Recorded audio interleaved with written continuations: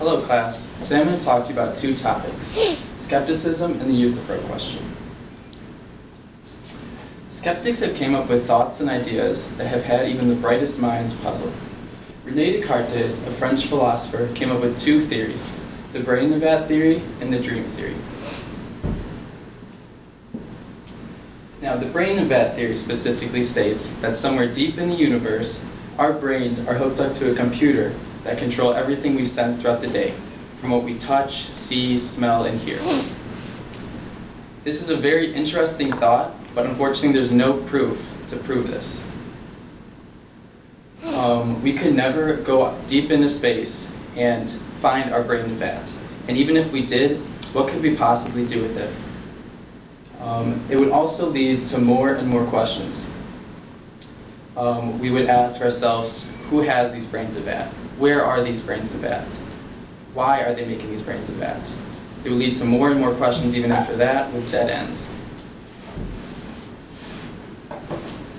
The second theory that Descartes came up with, the dream theory, states that our life right now is all just a dream.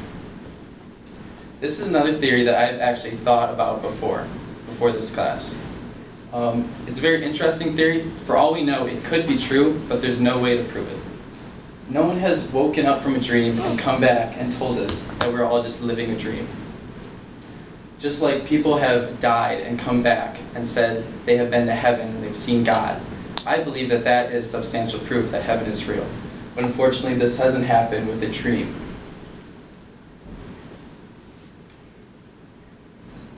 So the second topic I'm going to talk to you about is the Euthyphro question.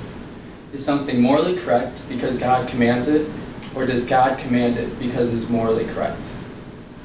God is all-knowing. He is the creator of the universe, He is the creator of earth, He's the creator of you and me, and He is the creator of morality, I believe. I think a good example for this is our parents.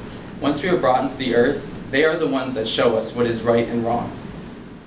I remember a specific example from my life.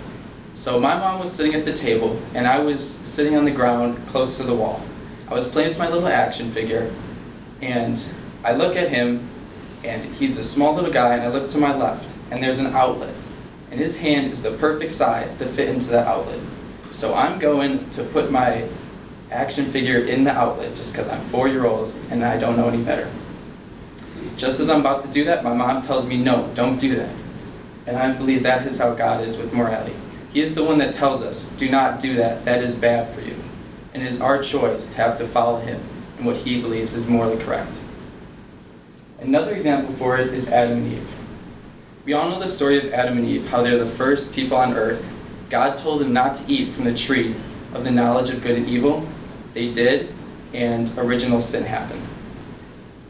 So this, I believe, proves that God is the one that commands it, because He said to not eat from that specific tree. So He could have said to eat from a bush. He could have said not to eat from a lake. But no, He chose that specific tree. So I believe that shows that God is the one that commands it. So, in conclusion, don't worry about skepticism right now. Live your life to the fullest. It's all we have right now. And second, God is the one that created morality. He knows all and He created all, so He had to create morality.